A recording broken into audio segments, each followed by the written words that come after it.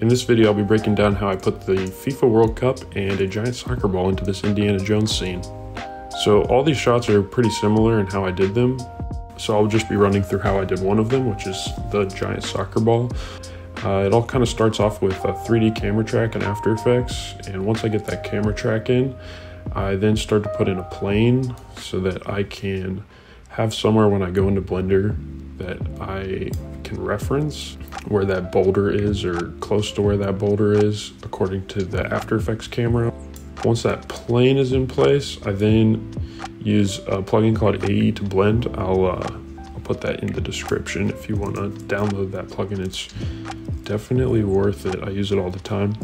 All you have to do with that plugin is you copy the camera tracker info and then you can paste it directly into Blender and it will put the positioning in. Once you put that placed into Blender, all you need to do is make sure your camera data is the same. So by copying the focal length from After Effects into Blender, that's how you're gonna get an accurate camera in Blender. And then the next step is to get that plane in there, which all you have to do for that is copying the position, rotation, and scale. So you can just paste that directly into the AE to blend plugin. Then I just load in a reference video so that I can see what I'm doing. I make sure my aspect ratio matches. And then I parent my camera to my plane. I hit Alt-G to get that plane centered into the world, which the camera should follow since it's parented. And then I load in my soccer ball. That's a free model of a soccer ball that I found on BlendSwap.